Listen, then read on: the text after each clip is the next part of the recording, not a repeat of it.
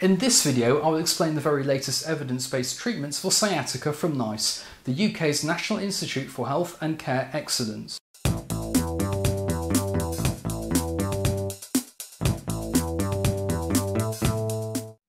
Hi there, I'm Dr. Simon Freilich, consultant in clinical neurophysiology, bringing you the very latest unbiased knowledge, developments and treatments in neurology. In this video, I'm going to explain sciatica and which treatments have been reliably shown to be effective. Firstly, sciatica is a descriptive term for lower back pain which radiates down the back of the thigh and leg following the course of the sciatic nerve due to irritation of the lumbosacral nerve roots. It should not be confused with sciatic neuropathy, where the sciatic nerve itself, which forms lower down, becomes diseased and is completely different. Let's look at the structures involved. Foremost, we have the vertebral bones which support our weight and protect our spinal cord. They are especially shaped to allow specific movements at different levels, but they also have to let the nerves exit this protected environment, and so they have small holes in their sides called foraminal which allow the nerve roots to travel outwards. Between the vertebrae are intervertebral discs, which are impact-absorbing cushions. There are also many ligaments, both inside and outside of the vertebral column, which are primarily responsible for its stability and prevent hyperflexion or extension. And there are facet joints behind each vertebra, helping to stabilise twisting movements. There are also many muscles surrounding the vertebral column, allowing us to flex, extend, rotate and laterally flex. And finally, there are a variety of nerves all crowded into this tight space. Any of these structures, when strained, irritated, inflamed or compressed, can cause pain, but we will concentrate on the nerves. Here is a list of potential causes of nerve root irritation and or impingement that can be seen on an MRI. One of the commonest causes is intervertebral disc herniation. The mechanism of pain is understood to be primarily due to inflammation of the nerve roots rather than their compression. Here is a list of some of the microscopic causes which can cause Radiculopathy too, which may not be evident on an MRI. It's also worth explaining that nerve root pain, which is referred, is known as radicular pain and is different from radiculopathy. Radicular pain radiates along the course of the nerve root without neurological impairments. However, radiculopathy in contrast means an impairment of the nerve root's function. This will lead to dermatomal sensory deficit and or myotomal muscle weakness and diminished reflexes. Whilst the two often coexist, this is not always the case and the two can occur in isolation. Lumbar canal stenosis can be congenital or acquired. Causes can include scar tissue after previous surgery, inflammatory material deposition, disc herniation, ligament thickening and bone thickening.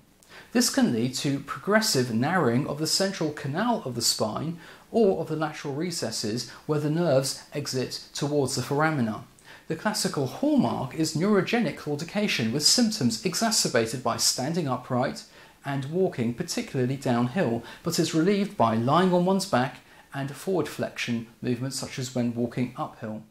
Discogenic pain from degenerative discs accounts for around 40% of lower back pain, and its mechanisms are complex and are still being understood. It's also worth mentioning facet joint syndrome pain, which is a common cause of lower back pain in around 30%. The pain can originate from either the synovial membranes, cartilage, bone or capsules of these joints, which are then transmitted by the nerves of the medial branch of the dorsal ramus. This pain is concentrated in the back and often radiates towards the thigh or groin, but not below the knee. It is often worse after being in one position for a long period of time, and there is often stiffness.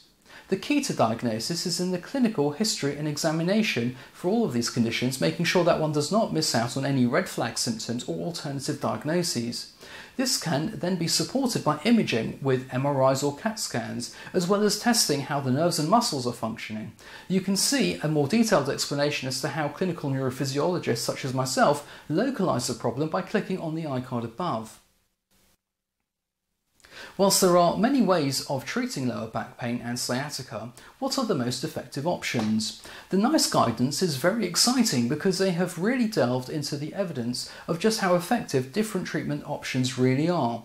There will be some surprises here, and one can find a link to the document via the link in the description box below.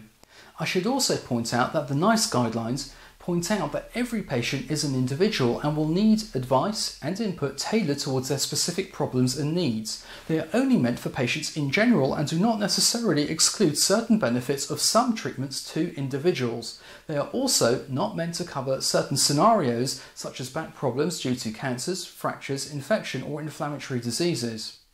They also point out that all patients should be provided with advice that they can understand about this condition and how it is managed and how they can best continue with their normal daily activities and exercise. All decisions should be made in consultation with the patient. Let's start with what's not currently recommended.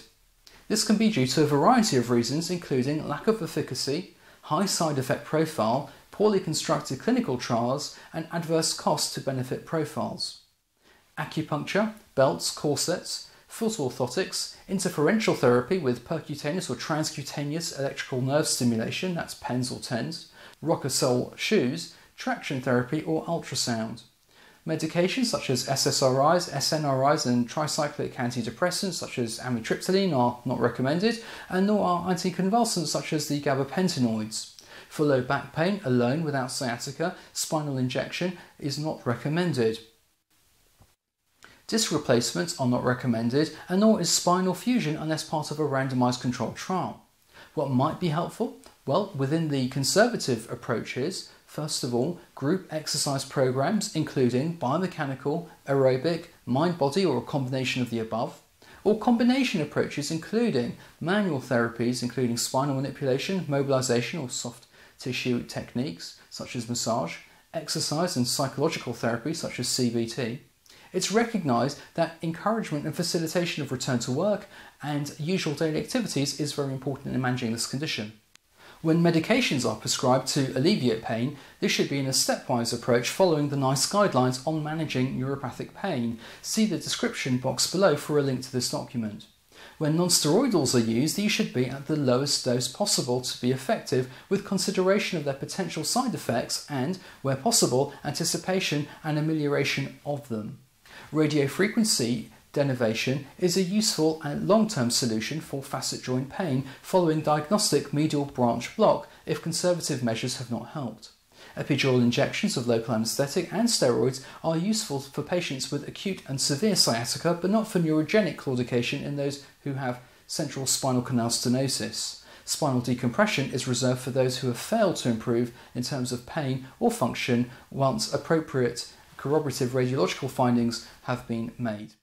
I hope you have found this video informative, and it certainly challenged a lot of what I thought was traditionally correct. I hope to see you again in the next video, and please do subscribe and give me a thumbs up. Many thanks.